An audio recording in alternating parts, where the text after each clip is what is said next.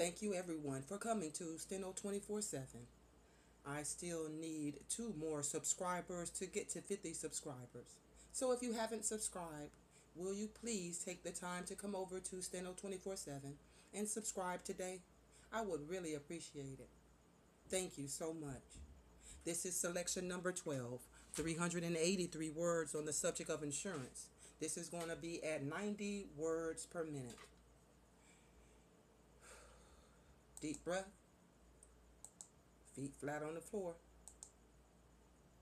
and let's focus. Let's write.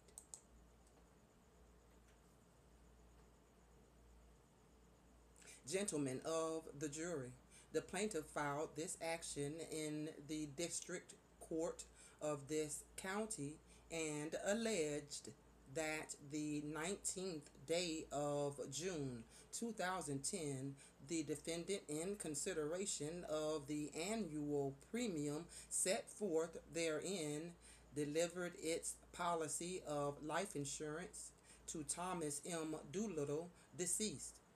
That the face of the policy was $6,000 with a provision, however, that in the event of death from an accident, the defendant agreed to increase the amount payable to $12,000.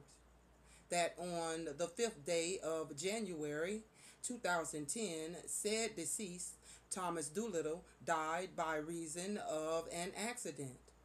That the plaintiff furnished the defendant with proof of death, knowledge or information concerning the same, and made demand upon the company for the payment of the total sum of $12,000.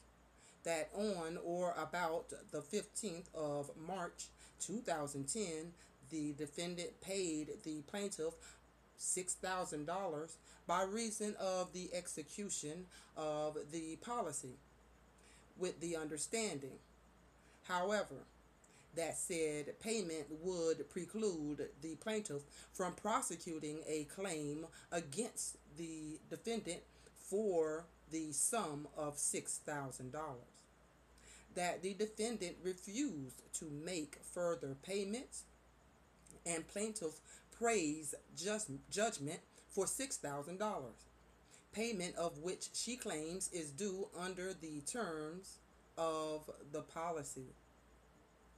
The defendant answered and denied generally the allegations of the petition and admitted that it was engaged in the life insurance business in the state of Alabama and issued the policy of life insurance on the 18th day of June 2003 to the plaintiff herein, and admits that proof of death and other data in the form of affidavits, certificates, and statements were furnished by the plaintiff to the defendant, but alleges that said statements are insufficient to establish that the deceased died as the result of an accident, and denies the plaintiff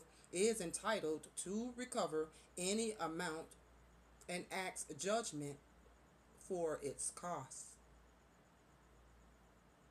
Thank you so much for viewing, and hopefully I'll see you at the 100 word per minute video as well. Happy writing, everyone.